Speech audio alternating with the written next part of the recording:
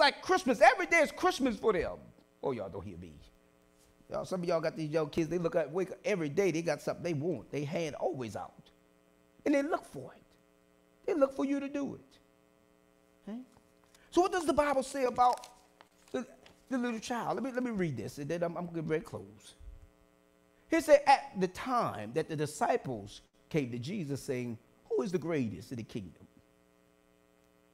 He said he called the little child.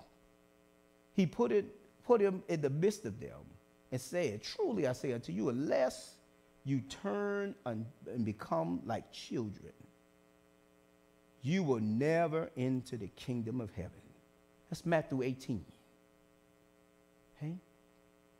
So this childlike spirit refers to the positive attributes children possess, like enthusiasm. I talked about that. Creativity, okay? Innocence, and fun. You put them on punishment, they go in their room, and what they do? They have so much fun. You take one thing from them, they find something else.